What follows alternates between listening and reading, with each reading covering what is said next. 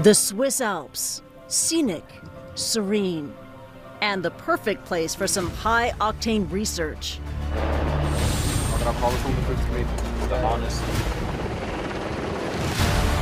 This is the team behind Project NICOLLIER, a student-made reusable rocket, which they hope will one day make the aerospace industry more sustainable Slowly move back. And cheaper.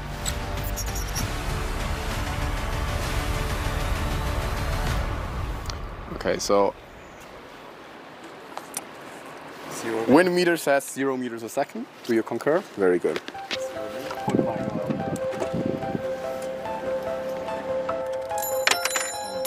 These are our recovery people which are finishing up parachute section. Meanwhile, our avionics people are starting up the flight computer and doing final checks on that. Today, in this remote valley, Hannes Schatzman and his team are preparing to test their rocket. Not for a launch, but for a drop. What we're going to do is we're going to get a helicopter and lift our system up around 1,000 meters above ground.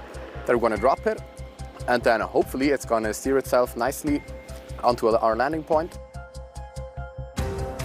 It's all to test the rocket's recovery system. Many commercial rockets have to reignite their engines to safely land after a launch, but this team's unique approach uses an algorithm that steers a parachute. So the special thing about the NICOLLIER is that it has incorporated our own in-house developed guided recovery system, which allows us, instead of just deploying a parachute and landing wherever the wind takes us, to actually steer the system and land it at a location of our choosing. Months of preparation have gone into this moment, but the team won't know if they can proceed until just before the release. The conditions have to be just right. They've conducted drop tests before, but if successful, this will be their first full run-through with this technology.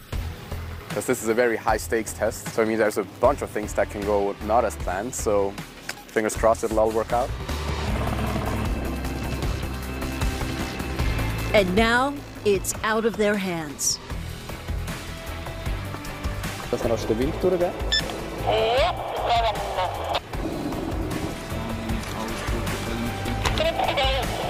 Checked, 3 Minuten. Does this work? Go for driver.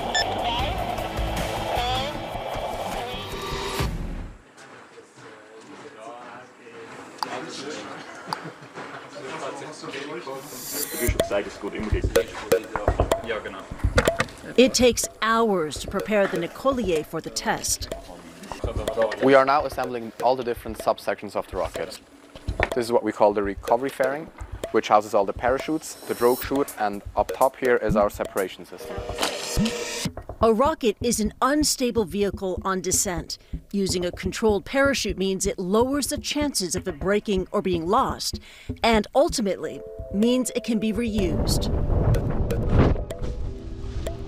In theory, we can just fly it right back to us, pick it up, put in a new motor, and then go again. And if it ends up working as we intend to, then it'll be a big step forward for both us as an association, and hopefully some of that will trickle on over into the industry as a whole. The team is part of ERIS, a student-run organization that brings together 200 space enthusiasts to build everything from rocket engines to satellites. For many of these students from ETH Zurich, it's their first time getting hands-on experience. I think it's crucial that students have the possibility to work on projects, to get their hands dirty and really not just sit in a classroom. So these are the guys that are actually developing the control algorithms for our guided recovery system. When they started a few years ago, it was just a rocketry team, and now they have so many different branches. This is the brains, the heart and the muscle sort of in one. Innovation is a key driver for this industry. We always need new technologies, and the students are at the forefront of driving these new technologies. I have the data from the first drop here. The recovery team uses data from previous drop tests to feed the algorithm. The system slowed down, it becomes green again. The autonomous recovery system allows the parachute to precisely steer the rocket in real time, reacting to external factors like wind. We have wind sensors, we have GPS, we have orientation sensors, so the model really is fed a lot of data in real time, and then it tries to make the decision based on that.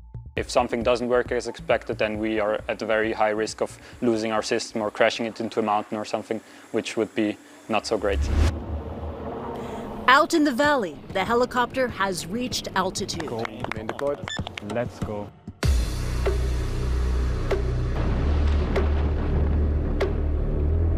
So what you should see is us doing a very nice sort of snake line in between the two mountains, and then hopefully just landing right in the valley so we can go and pick it up. Sounds easy enough. Yeah, sure. The students are watching to see if their system can make multiple turns on its own. Very nice turn.